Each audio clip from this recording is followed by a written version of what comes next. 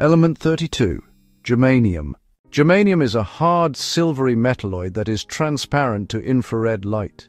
More importantly, the element helped create the very first transistors, which launched the computer age. We'll explain why later.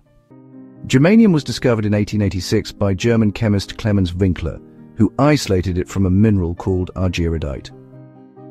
Its properties matched Dmitry Mendeleev's earlier prediction of silicon almost perfectly, making germanium another major step in establishing the periodic table. In the mid-20th century, germanium became the heart of early electronics. The first practical transistors were made from germanium, not silicon.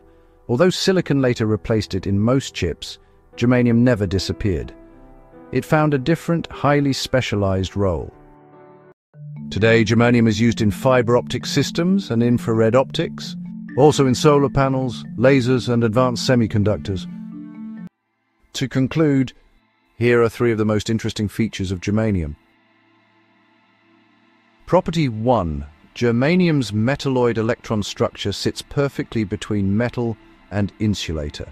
That balance is why it could launch the first computers, and why it still enables technologies such as fiber optics that let us transmit data at light speed.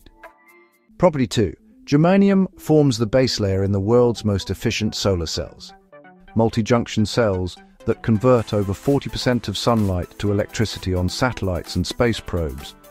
Without germanium capturing low-energy infrared photons, spacecraft like the ISS or Mars rovers couldn't generate enough power in deep space.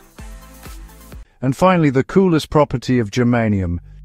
Germanium lets infrared light pass through while blocking visible light. Visible light has enough energy to excite electrons in germanium's atoms, allowing the photons to be absorbed. However, because infrared light is lower energy, it passes straight through.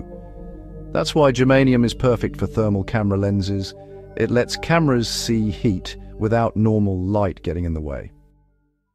If you liked this video and want to see more, please click on the related video to the left. Thanks for watching your daily dose of science. If you learned something new, tap like and share it with a friend. And don't forget to subscribe for more amazing science facts every day.